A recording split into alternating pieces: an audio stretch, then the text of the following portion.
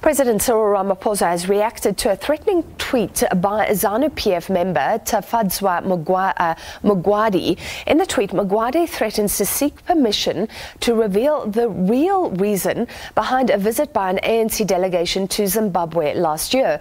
Ramaphosa was speaking with SABC News' political editor, Mzwandile Mbeje, earlier. We sent a delegation as the African National Congress to Zimbabwe because Zanu-PF is a sister party to us. We have deep and strong links with Zanu-PF, and it was one to express concern, also to find out what's happening, to see the extent to which we can either be supportive and also fully understand precisely what is happening. So as far as we are concerned, there's nothing amiss. There's nothing that we could say we have to hide in as far as having sent that delegation. At government level, I appointed 3 envoys who went to Zimbabwe, and we continue to interact with Zimbabwe, and I'm also in contact with President Mnangagwa on an ongoing basis. So we're focusing on developments that could affect the relationship between South Africa and Zimbabwe. It's been reported that the Zimbabwean Director of Information and Publicity, Tafadzwa Mugwadi, not only spoke about that delegation, but also has accused the SABC's foreign editor, Sophie Mokoena, of being a notorious purveyor of fake news. Now, on the ground, yesterday, Zimbabwean officials arrested journalist Hopewell Chinono, who is well regarded internationally, also accusing him of spreading false information. He's been arrested 3 times over a period of 6 months over tweets that he says he's issued as a journalist concerned about the situation in Zimbabwe. This all comes as Zimbabwe entered a harder lockdown this week, and queues have been forming on either side of the Beitbridge border post between South Africa and Zimbabwe, with officials blaming each other for the chaos. To discuss, we're joined by the Executive Chairperson of the Harare-based Southern African Political Economy Series Trust. That's Professor Ibbo Mandaza. Professor, thank you for being with us. Let's start with the censure of a South African journalist, my colleague Sophie Mokoena, seemingly by a ranking Zanu-PF official, the spokesperson essentially, a man called Tafadzwa Mugwadi. What can you tell us about him? Well, if it were not that President Ramaphosa has already reacted to that tweet by Mugwadi, I was tempted to dismiss it for 2 reasons. The first is that he's not the official spokesman of Zanu-PF, and it appears in the past he has been censored by his own party and his superiors for out-of-turn kind of reactions, such as the tweet reveals. But as I said earlier, it appears that this has become a potential diplomatic spat between the 2 countries. And we hope that the government of Zimbabwe, Mnangagwa in particular, will respond and take the necessary steps to put in line he's one of his officials, namely Mugwadi. Yeah. So you say he's been censured by his own party, not official, but I was looking at some online stories this week, one from ZimbabweMail.com. It says the source of that story is the Herald. I looked at his LinkedIn profile. Everything is saying that he's the Director of Information and Publicity. So you're saying that there could be some of his own peddling of false information there? Yeah, well, I doubt that reflects the official position of Zanu-PF, nor the official position of government. I'm not trying to defend both, but I'm just saying that I find Mugwadi's tweet a bit strident and certainly out of sync with normal diplomatic relations between sister countries. And as I said earlier, were it not that President Ramaphosa has already reacted, I would have dismissed it with the contempt that it deserves. Yeah. But now we have a situation where only Zimbabwe, the Zimbabwe government, and Mnangagwa in particular, has to respond. Yeah. He has to respond to his party in South Africa, because this has become a serious matter now, clearly so. Indeed, and whatever the situation, Zanu-PF is not clarifying whether he's in good standing in the party or not, and authorised to make such statements. Whoever is behind their real communications not clearing anything up. Yeah, well, they have to. Now that President Ramaphosa has spoken out, they have to respond. They have no choice but to respond, and I'm sure they will respond. If not publicly, they'll have to say something enough to allay the concerns of a sister country and put to bed what I think is completely an unfortunate statement by a very junior official who does not reflect, in my view, the views of Zimbabwe on this matter. As I said, it's a strident position by someone. It's provocative, and it should be dismissed, in my view. Okay, so let's just make this clear. As far as you know, he's not in good standing in the party, but he still is a ZANU-PF official? Well, I don't know. I know that he was at the Herald before, and then he moved to the party as a spokesman, and then he has been, albeit downgraded to the position that he is. I just know that he was in the delegation of Zanu-PF that met with the ANC counterparts last year. But I also know that he's not a senior official at all, neither in the party nor in government. All right, so we'll wait and see how this plays out. Hopewell Chinono, a journalist in Zimbabwe, also accused of releasing false information. There's been some debate over whether a baby on a mother's back was beaten by authorities, whether it was alive or dead. Even if that baby didn't die, he's mostly a journalist reporting on abuses. He says it's because he's concerned, but he seems to be targeted specifically in Zimbabwe. Would you agree? Yes, it is incredible that the authorities have continued to harass this man, notwithstanding very flimsy evidence. And the court proceedings this morning show that there might not even be a case against him. He simply echoed reports which had gone viral about an incident in which police brutality had been reported, and about which the police have been taken to task over that incident and many others. So not new these reports of police excesses against the public.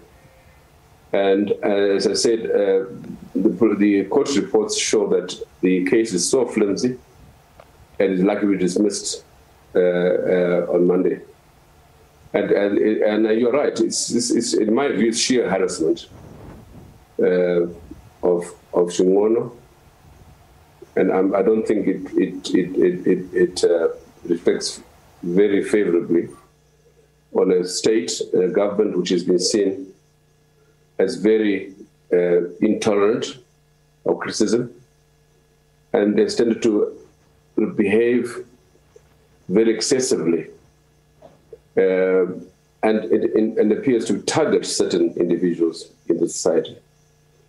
It is a very sad situation indeed. Do you believe the President, Emmerson Mnangagwa, is endorsing these efforts basically to crush any dissent, crush criticism of how Zimbabwean authorities are handling themselves? Is the hope of change in Zimbabwe under Emmerson Mnangagwa now in reality a falsity, shown to be false hope? Well, my position on this is very clear. I've said several times, and on SABC too, that the coup of 2017 was a stage in the disintegration of this secret state that Emmerson Mnangagwa has been part of for the last 30 years plus. And I don't see Mnangagwa being able to reform the state, neither politically nor economically. It's going one way, in my view. And the kind of excesses that you are seeing around the harassment of journalists, the harassment of the opposition, the decimation of the opposition in parliament, and indeed even the scenes at Beitbridge, which show and reflect a broken country, an economy which has collapsed. All these are fair indications of a state in demise. Yeah. And there's no way, in my view, that Mnangagwa and his government can turn the tide backwards. And I think the sooner the South Africans themselves recognize that, acknowledge that, the better. Instead of this piecemeal crisis situation in Zimbabwe. For example, President Ramaphosa has just mentioned or reminded us of the reasons why a delegation was sent to Zimbabwe last year. What has happened since? Have things changed so dramatically that the initiative has simply receded to the background? What is South Africa doing about the crisis in Zimbabwe? That is the question. Well, that was my question to you. What should South Africa be doing and saying? Certainly efforts thus far yielding no results. There's the government track, and then the ANC that went and visited. And now this claim by Mr. Mugwadi that he could reveal the real reason behind the ANC delegation. Have you heard any speculation at all around that issue? I think it's simply jeering at South Africa.